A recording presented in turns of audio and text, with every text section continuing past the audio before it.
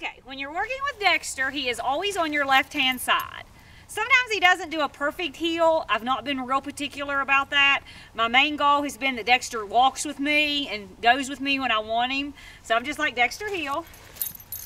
The leash is loose. We're just out for a walk. If he doesn't pay attention, I do give him a little snap with the training collar. Because, I mean, he's supposed to pay attention to where I am. Good boy. Good boy. Good. Sit. And he's not the best at sitting when he stops. Good boy. I've not been real particular with it either. My main goal's been that he's just calm, you know, listens, stay.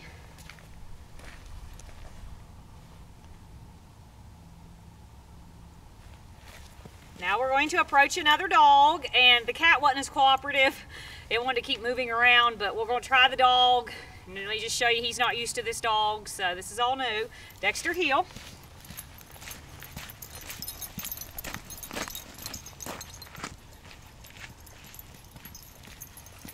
Sit. Stay.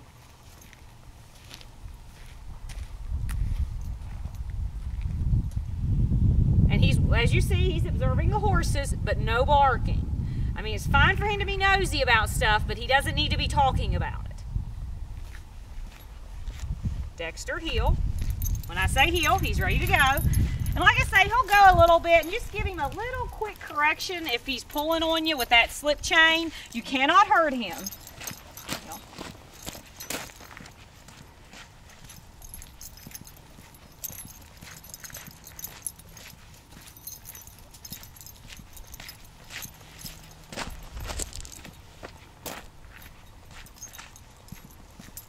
Sit. Good boy. Good. Heel. Sit. Boy.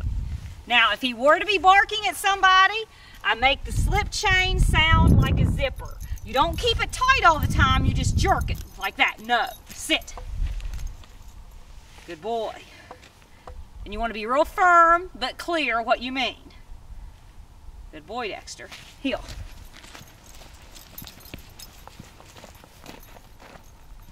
Dexter, come.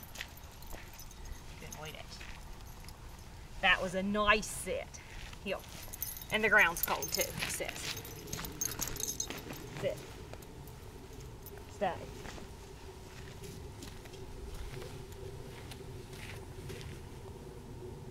Boy. Dexter, come. Good boy, Dexter.